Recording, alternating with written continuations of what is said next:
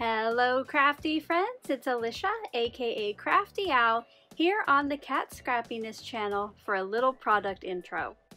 Today I'm going to be sharing a look at the Under the Sea Life die set, which is now available on the Kat Scrappiness website and will be linked in the description box below.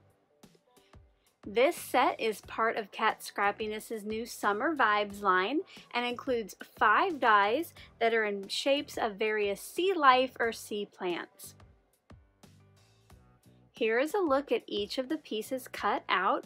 Over on the left, this piece is about 2 inches wide by 2 1/4 inches tall, and then you have this tall skinny one which is just about 2.5 inches. Also over here on the right, these 2 plants have some fun stitching detail.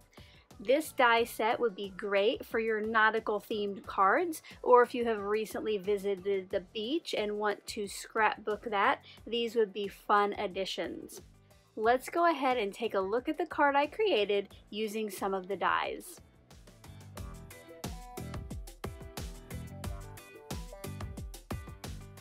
For this card, you can see that I cut some of the plants out of vellum on the background and then out of blue and green and popped those up on the frame. I made kind of a faux shaker card by gluing down my pearls and enamel dots just straight to the cardstock instead of having them move around behind that window. I also used some other new items from the release, including 2 different wavy frames and this high die from a Nesting Banners. I will have a link to all of the new products in the description box below, as well as the Under the Sea Life die set.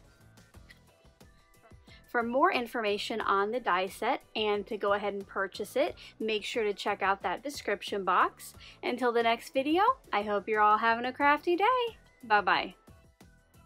Thank you so much for taking the time to watch all the way to the end of the video. I hope now you'll consider clicking on one of the videos or playlists I have linked above, and if you're interested in any of the products or tools I used in today's video, I do have some links in the description box.